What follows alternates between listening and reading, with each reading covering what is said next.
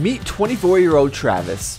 If you think that I'm an idiot now, I own a mansion, but live in a house.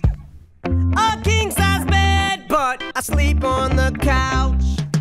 I'm Mr. Brightside, glasses half full, but my tank's half empty, gasket just blew. Travis had just graduated from the University of Cincinnati with his master's degrees. They're on to Everton phone. Travis was just dumped by the girl he thought he was going to marry. It's a pretty good decision on her part, if I do say so myself. But here, meet heartbroken Travis. A lot of people have come and gone. A lot of people, you know, say they're gonna be there, but Yeah, he was pretty soft, but he got over it. But you know what? Travis was a man, and nobody was going to change his plans, so he proceeded to buy a house for a family anyway. I have to go look at houses because I cannot do this apartment living anymore. Friendly dogs. Yeah, I saw that note where there's dogs. 3-car garage. Yeah, it kind of had everything I was looking for. Yep. Just to make sure I have room for that gym space down there. So, I mean, I could put a gym area down here. Yeah, it's true. You have plenty of room for that gym down there that you never use. I'm kind of empty over here. I have no furniture whatsoever. And in 3 years, Travis did not change those hideous curtains and bought one piece of furniture that, again, he does not use. You know, all joking aside, the first time I ever walked in this house to look at it, the first thing I noticed was the kitchen. I loved it. I loved the island. I knew I would be able to just pile tons of stuff up on here to make cool videos. And that was one of the most intriguing parts. But I have not eaten yet today. It is noon right now. It's been quite a day already. So I'm going to make up something, I don't know. Should I do my typical oatmeal, or should I try to make something special for you guys? Somewhat of an interesting combination here. We have egg beaters, turkey, and I put a hot dog in there. Well, it's not a hot dog, it's a turkey dog, I guess. But it's stuffed with cheddar cheese. It is so good. The macros are really good on there. Scrambled it all together, topped it with some ketchup and some mustard. This thing is freaking delicious. Pays them less, sell their home, go rent an apartment that's shittier, and take the time that they get from having it. Nobody's doing it. Nobody does that. Nobody's like, my new shitty apartment used to have a house. So I think the biggest lesson that I learned when I bought the house is that just because you want something currently does not mean that you're gonna want that same thing forever, regardless of how good of an idea it seems like, or regardless of how passionate you are about it at the current moment. Things are gonna change, you know, you're gonna evolve, you're gonna grow up a little bit. And I learned that the hard way when I bought the home, and I was like, this is my forever house. I'm gonna live here until the day that I die. I'm never moving ever again. And life has just done a complete 360. It's been good. I've loved every second of it, but I don't think it's gonna involve me living in that same home until I'm in the grave, you know? Does your baby come too much for? But at the time, I was like, no, I'm gonna have 2.5 kids, a beautiful wife, everything's gonna be good, we're gonna have this beautiful home.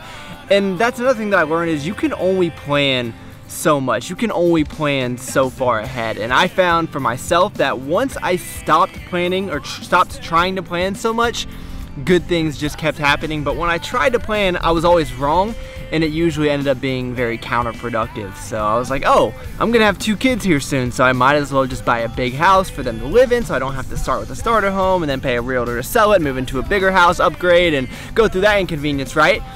But that was not the case, and now looking back, I'm like, that doesn't even look to be the case in the next 5 years. But again, I could be completely wrong. Knowing myself, I might be married by tomorrow. You know, I'm kind of all over the place. So that's one of the big takeaways as well. Now, I do want to be careful when I say don't plan. Obviously, you need to bust your ass to make sure you're put in a good position when any opportunity does come up. But in terms of saying you're going to be at this location in this many days for this long, it's honestly probably not going to be the case. I always love the quote. I don't know who it's by, but if you want to make God laugh, tell him about your plans. Come on, man. You can't say God on the internet. And look at some of these homes, man. These are some real rich homies in this neighborhood.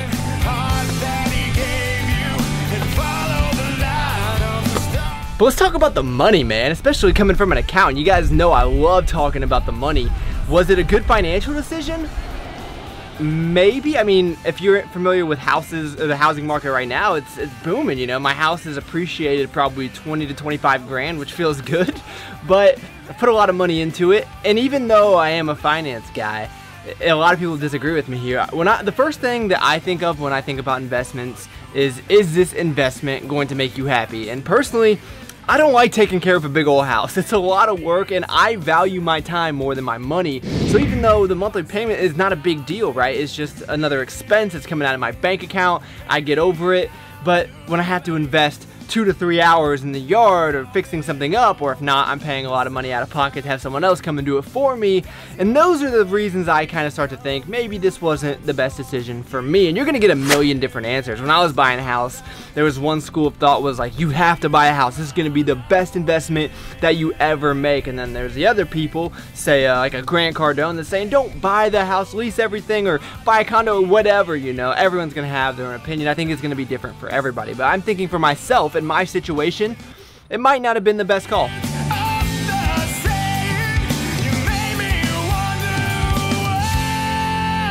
So I already know this is the internet, and people are going to be in the comment section saying, Travis, you just tried to show off and now you're going broke and you're trying to backstep, and little Johnny and little Nathan are in the comments just going crazy, man. And if that's what you think, that is perfectly fine. If you think I'm broke, then that's okay. If you think I'm rich and wealthy, that's where I got a problem. You never want people to think that you have money, because if they do, they're gonna want things from you, they're gonna expect things. Nah, not a good thing. But anyway,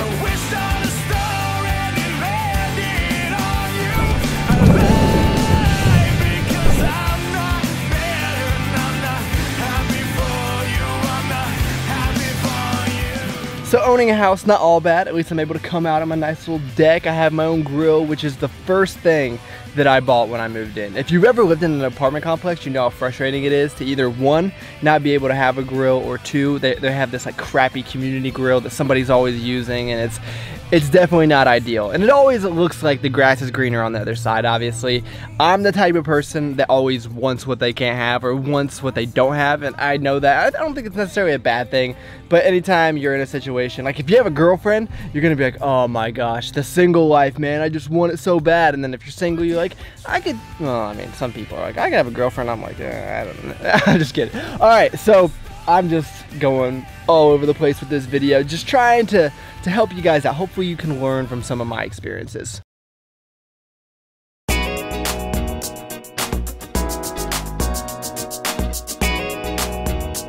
So I'm surviving this whole low carb thing. Today I'm gonna actually go for 150 grams. That's probably the lowest I've gone in maybe ever. I don't know. But thanks to eggs, Icon meals, and poverty brownies, it really has not been that challenging. So I think tonight I actually wanna do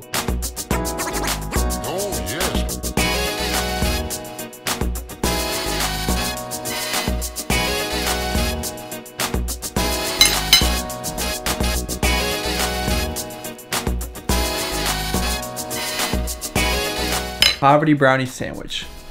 That's definitely gonna happen again, but that's where we're gonna end the video. I don't want this to seem like I'm not grateful. I'm definitely beyond thankful for anything that I've ever been given, any opportunity. So that's not what I wanted to get out of this video, but I wanted you guys to kind of see my thought process, and especially as you start to approach some of these bigger investments, maybe look at it from multiple different angles, get more input, don't rush into a decision like I did. Now, a lot of people are gonna say, well, you can just sell it, which is true, but when you start getting into, you know, the hundreds of thousands of dollars, and you start thinking of 6-7% commission to a real estate agent to sell it for you, that's a good chunk of change. It's something you gotta think about it. And at this point in my life, you know, I don't know what I want to do next. I don't know if I want to own again or rent or what. You know, maybe I'll just downsize. I really don't know. And I'm at a point in my life that's it's very strange to me, because I don't know where I'm gonna be or what I'm gonna be doing. It's kind of crazy, you know. It's exciting, but I don't want you guys to think just because I hold this camera in front of my face that I have life figured out. I'm just like you guys. I'm trying to figure it out for myself. So